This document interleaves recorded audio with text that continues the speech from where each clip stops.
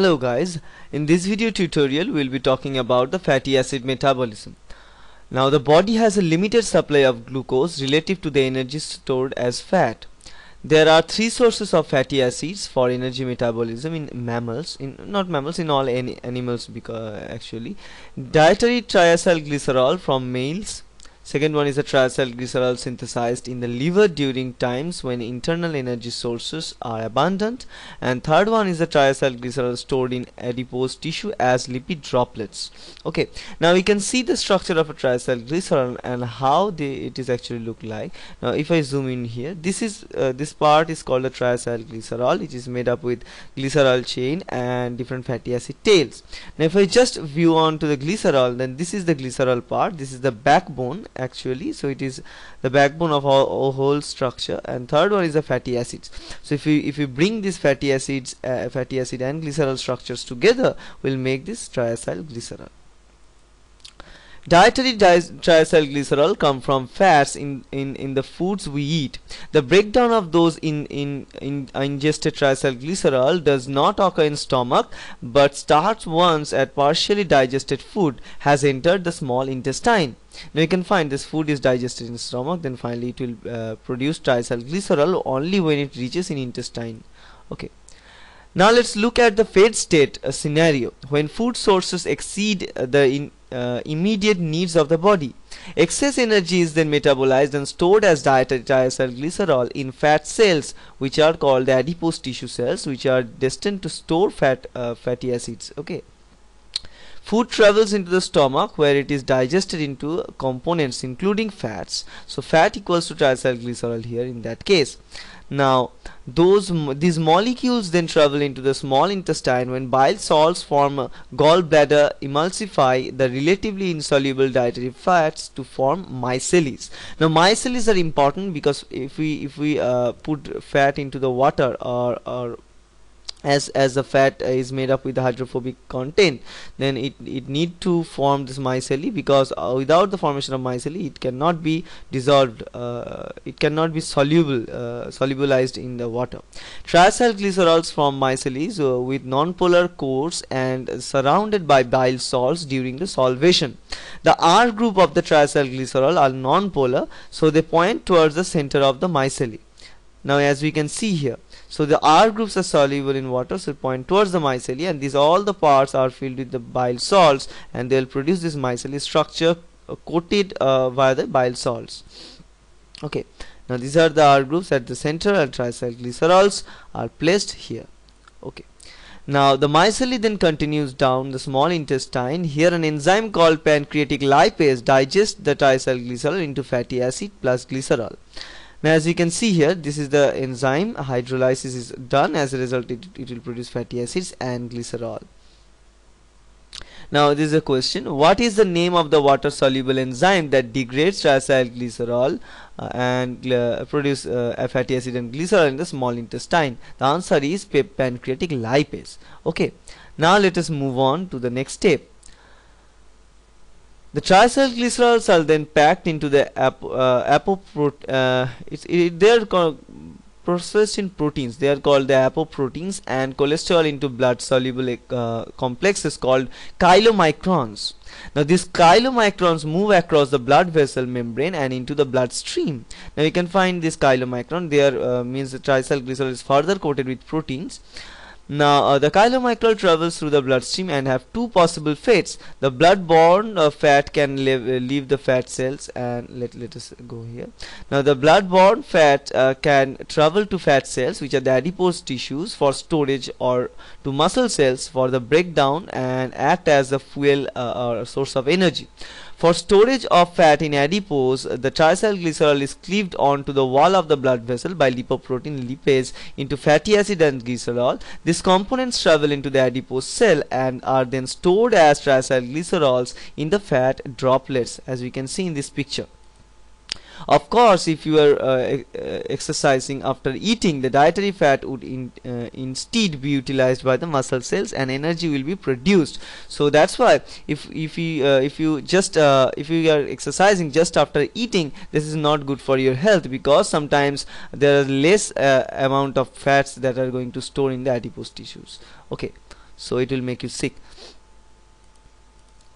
Now of course, now you can see here lipase can break it down and it will produce it. Okay, so then the muscle cell will take them and they will generate ATP and also carbon dioxide via the aerobic respiration process, via the process called glycolysis and Krebs cycle.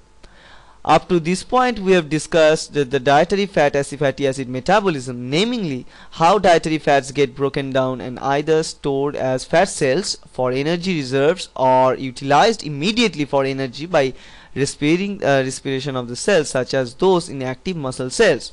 So the fate of this dietary fatty acid after metabolization is two. One is that the storage inside the adipose tissue as fat droplets, and second thing is that direct utilization via the muscle cells to produce or to generate ATP. Now let us focus on another scenario, such as one brought about during the extended exercise period. Because the muscles will quickly use up all the amount of body stored glycogen, energy stored as fat droplets in adipose tissues get mobilized to bring the energy served to the rapidly respiring myocytes, right?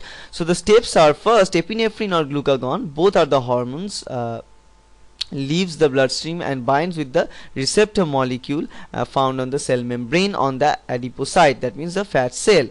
Then this allows adenylate cyclase to convert ATP into cyclic AMP. Now the cyclic AMP bind with the protein kinase and activates it. Now its activated protein kinase proceeds to bind with triacylglycerol lipase, thereby activating it. Once activated, the triacylglycerol lipase is able to break down triacylglycerols into their fatty acids components like fatty acids and glycerols. Now the fatty acid molecules are picked by the protein serum albumin in the bloodstream. Now serum albumins are very important carriers for these fatty acid droplets.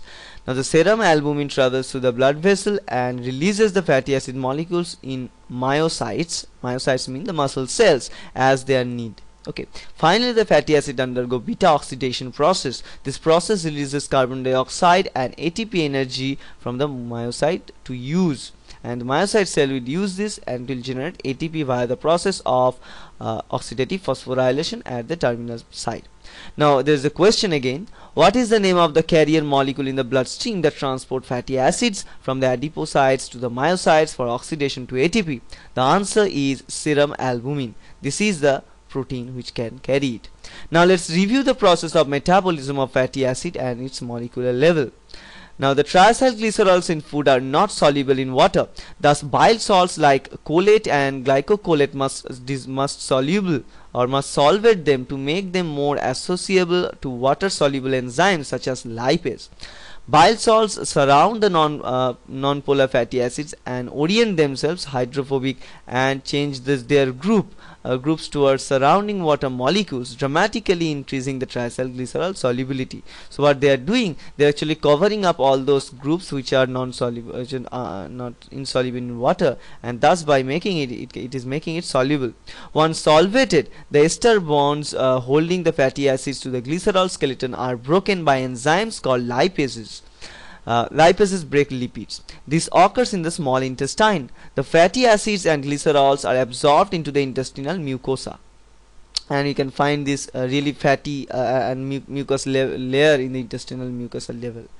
In the intestinal mucosa, the fatty acids and glycerols are resynthesized into triacylglycerols. Then they are combined with dietary cholesterol and specialized proteins to form aggregates called the chylomicrons. So remember, whatever fat we are eating, it is broken down into fatty acids and glycerols. Then we make them solubilized to carry them into the intestinal mucosa level. Then intestinal mucosa cells will uptake them. Then they will convert this into again triacylglycerol. So they will bring fatty acids and glycerol together to make triacylglycerol, because we need triacylglycerol for the further treatment or further processing. Then once we produce triacylglycerol, then only we can uptake all the specialized proteins like different types of proteins the dietary cholesterols and all these things together to make small droplet of molecules or fatty acid molecules which is covered with this protein structure.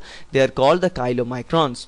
Now there are different types of protein droplets according to their molecular weight and size. We call them sometimes low density lipoprotein, we call them high density lipoprotein, sometimes we call them very low density lipoprotein, sometimes very high density lipoprotein. So LDL, VDL or VLDL like this, VHDL like this. Okay, now let's move on. Chylomicrons are transported via the bloodstream to adipocytes or adipose tissue cells or to myocytes for the energy metabolism.